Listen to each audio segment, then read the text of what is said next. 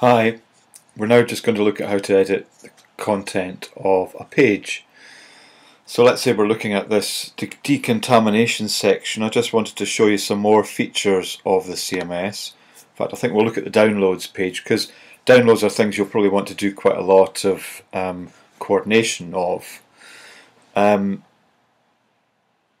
So this page is Decontamination into Practice, and it's in the published guidance section of guidance. So let's find that page in the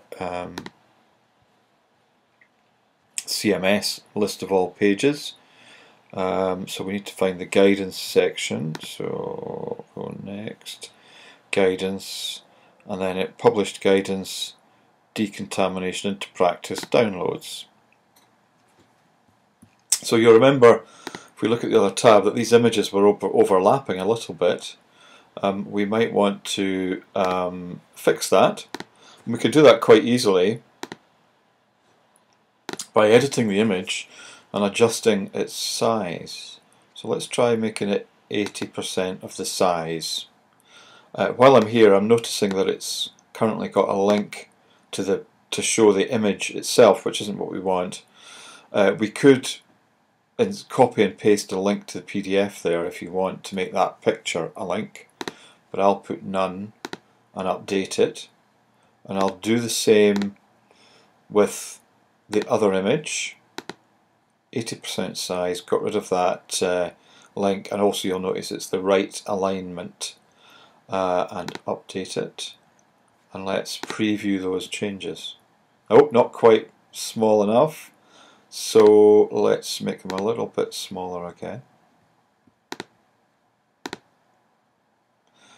Just doing 90% this time, and this is relative to whatever it was before. So hopefully that should be enough. Preview changes. Oh! You get the picture. I'm going to do this one more time.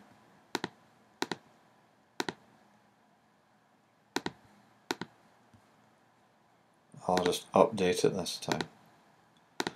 And I'll look at that page. I'll reload that page. Still not. It's still not quite right. Okay, so let's say I wanted to get rid of all those edits that I just done, and I wanted to restore to the previous version. What I can do is click that screen options link and tick revisions. Close that tab, and then you'll see the most recent version is stored on these pages, so we can look at that text and go back to it if we wanted to. So if we wanted to restore to the 30th of April one and preview changes, you'll see it's gone back to the way it was before.